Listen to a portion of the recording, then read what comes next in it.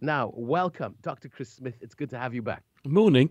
I've been Morning. reading this story, which is out making the rounds this morning. Scientists say they might be about to discover the fourth force of nature. And I remember us talking about this, not you and me personally, but us on the radio talking about this about 2 years ago. Because scientists announced that they were doing these studies with particles called muons, which are nothing to do with cats. They're like heavy electrons. They're about 200 times heavier than an electron, but they're also negatively charged. And when scientists put them in a magnetic field, they don't behave as though the rules of physics say they should. There's something adrift. And this has been corroborated now over a sequence of many, many experiments, giving the scientists a lot more confidence that they're onto something. So they don't know why this is happening. But it could be, say, dark matter. It could be some other force of nature which we hadn't previously identified, which could be part of the puzzle of our understanding of the fabric of the universe, which is about to fall into place. It's really exciting. Big step forward in physics potentially coming our way. Absolutely. And I think I was actually listening to you when you discussed that right here on Cape Talk about 2 years ago, except I was in my car. So watch that development. I think muons have been employed in a couple of ways already. We'll leave that for another day.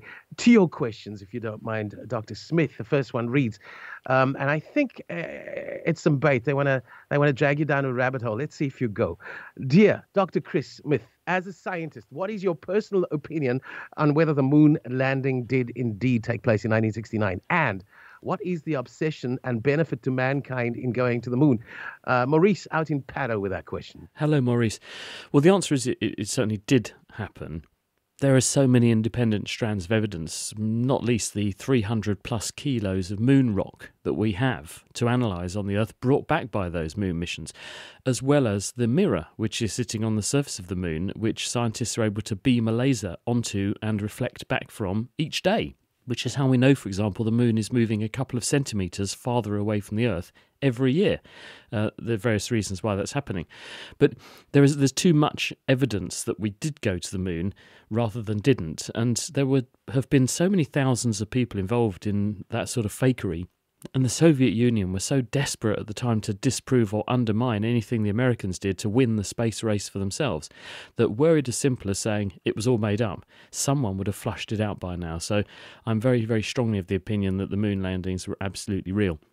Why is there an obsession with the moon? Well, apart from being an interesting challenge, why do people go to the top of Everest? Because it's there, as was said famously about going to space and going to the moon. It is there. It's a challenge to overcome. It stresses the system, and in that way, new learning can take place. So there's a simple human endeavour aspect to this. But there's also the fact that the moon has some interesting geology, and it has interesting resources, and it's a lot smaller than the Earth. And for that reason, if we want to have a jumping off point where we want to go and visit other places more sustainably, then why overcome the Earth's gravity every time we want to get something off the planet's surface? If we start from the moon, which has enormous amounts of raw materials and things that we could use to build stations and ships and fuel them, then we're confronted by a much smaller challenge in terms of getting off the surface of that body, because the gravity is a fifth of what it is on the Earth. And so in sustainability terms, it makes enormous sense. Next question from Ivan in Plumstead. Why does a flame not give a shadow? Ivan, first of all, what's a flame? And actually, flames do produce a sort of shadow. It's not strictly true to say they don't, but a flame is hot gas. When you burn something, that thing that's burning is evolving or producing vapour. And that vapour is a fuel which is mixing with an oxidising agent, which, if you burn in room air, is the oxygen in room air, and it produces heat. And when it produces heat, it makes particles of unburnt fuel glow an orange colour if you've got, say, a log or a piece of coal burning. Or if you're burning, say, natural gas, methane or propane, it burns a blue colour because the bonds between the carbon and the oxygen that you're making and breaking in that flame absorb and release energy, which is at the blue end of the spectrum. The flame is giving out energy and light, which we can see, and therefore doesn't appear to have a shadow because it's brighter than the thing that's around it. But in fact, if you do look very carefully, you can see a sort of shadow because the gas that comes off is very rich in CO2, and this will rise above the flame And if you shine light through it, because it distorts the path of light, because the CO2 and being hot as well, it will have a slightly different density than the surrounding room air. It will cause light to bend at a different rate than the room air, and therefore the light will travel at a different speed than it will through the room air. And this means you can actually see a shadow or imprint on a structure behind the flame of the outline of or profile of that flame. You can do it. And I think there's a bit of an experiment that Ivan's going to put to the test in Plumstead. Thank you for that question. Naked Scientist. Hi, Dr. Chris. Why do I find it so difficult to fall asleep when I'm not sleeping at home? I travel regularly and always struggle with sleeping, says Ashley. Hi, Ashley. This is a common phenomenon, and scientists have recently, in the last 5 years or so, published papers on why you don't get a good night's sleep the night you go away and you're spending your first night away from home. And it seems that the brain remains much more active when we are in a hostile or foreign environment compared to when we are experiencing the creature comforts of home. This is probably an evolved or evolutionary self-preservation mechanism, whereby when we find ourselves in unusual or unfamiliar circumstances, the level of vigilance and arousal that goes on in our nervous system is higher. So you stay almost sleeping with one eye half open to guard against danger. And you can imagine why that would be very useful historically when we weren't sleeping in a hotel, but you were sleeping in the middle of nowhere and something was trying to turn you into its dinner. But when we've entered the modern era where we do have nice beds and hotel rooms to sleep in, you nevertheless still struggle sometimes because your brain still thinks you're there in the veldt and you need to defend against all comers. Okay, there's that question answered, Ashley. Naked Scientist, if using zeolite, a form of volcanic rock, as a pool filtration instead of usual sand, will this cause a magnetic reaction in water which could affect a pacemaker in a swimmer? I wouldn't have thought so. Zeolites are small particles of, as the person says, they're small particles of rock, and they are basically bits of sand. And the way that a sand filter works on a swimming pool is that by putting the sand into the filter and blowing the water through the sand, and then collecting it through what are called laterals, which are small structures that lie horizontally underneath the bed of sand but have a porous layer around them. The water has to go through the sand, through the gaps between the sand particles, and then through the laterals to get back into the swimming pool or whatever you're filtering. And in this way, the dirt gets trapped in all the tiny particles in the sand, around the particles in the sand, and gets left behind because the dirt is bigger than the water. Anything pretty much would do that. It just depends on how big the dirt is that you're trying to trap. And there shouldn't be any kind of magnetic impact on water. Water doesn't work like that. While you can pass a magnetic field a short distance through water, it's not going to do anything to the water apart from perhaps have some impact on some of the dissolved salts and so on. It might produce an electric current or something, but there is no evidence that that's going to change the water fundamentally. And by the time it got back to the swimming pool, you would have no measurable difference in the water that had been over zeolite particles or more traditional beach sand that you were using in your filter.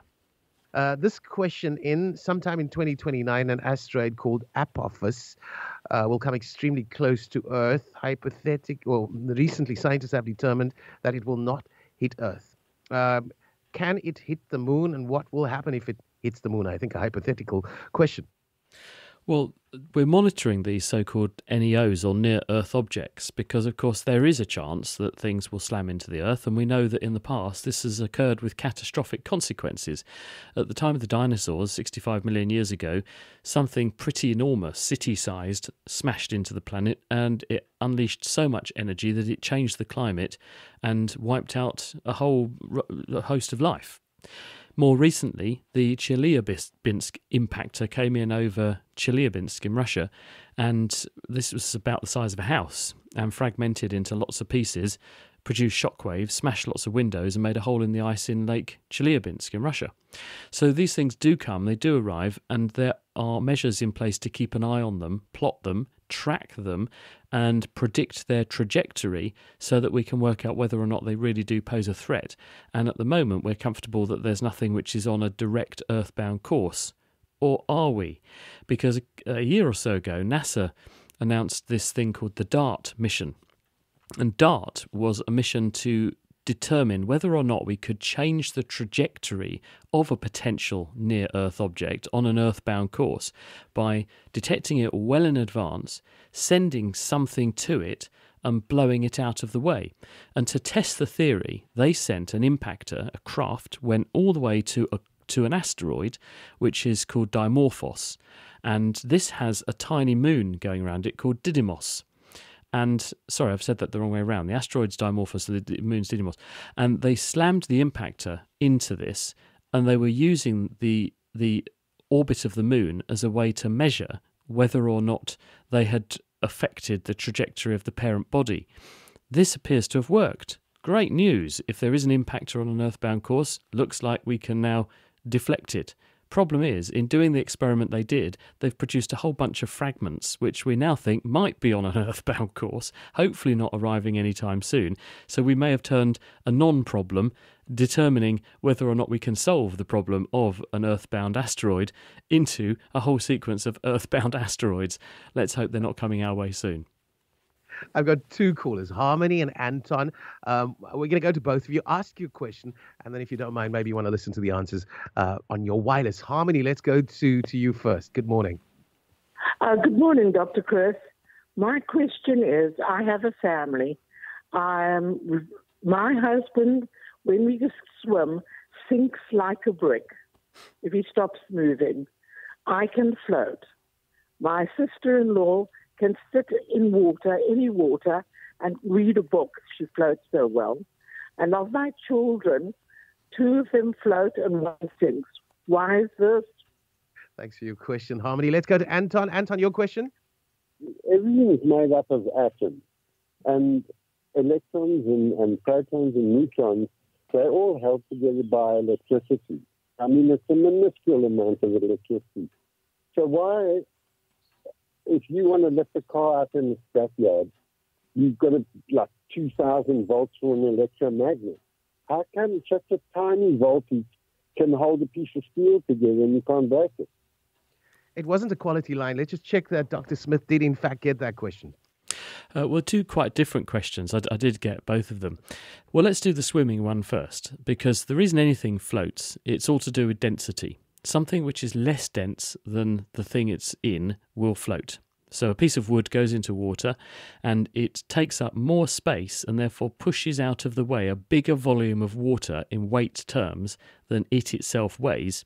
This means the water pushes back harder on the thing that's pushing the water out of the way than the thing is pushing down, and as a result it will float. And this is why anything floats, a boat through to a stick that you throw into a river.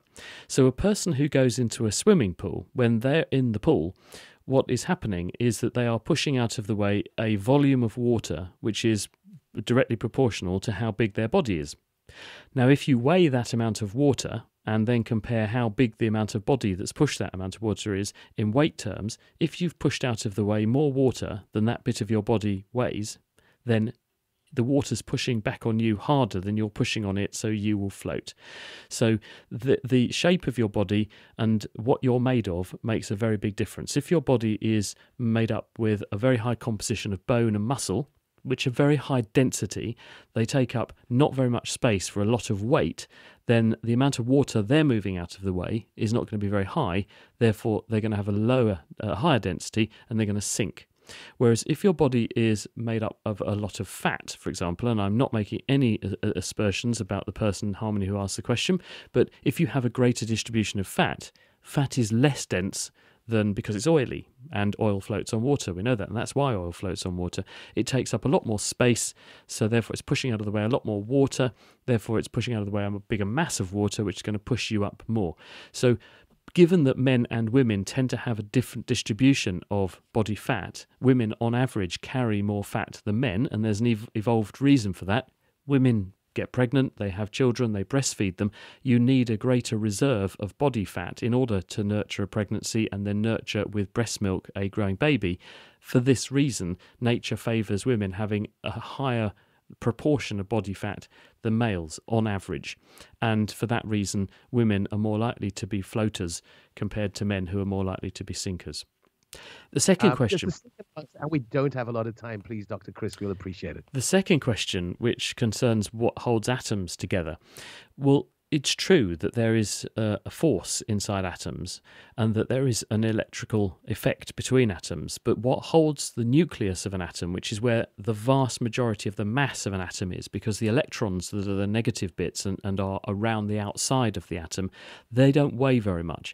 But the core of the atom, the nucleus, where the protons and the neutrons are, those are bound together by something called the nuclear force. And these nuclear forces are what we actually exploit when we have an atom bomb, because you are forming new attractions or you're breaking apart attractions inside the nucleus. Either way, you're liberating energy, and that's how an atom bomb works. So it is not electricity so much as a nuclear force, which is conveyed by force carriers, particles, structures which we know about in our standard atomic model, which bind atoms together.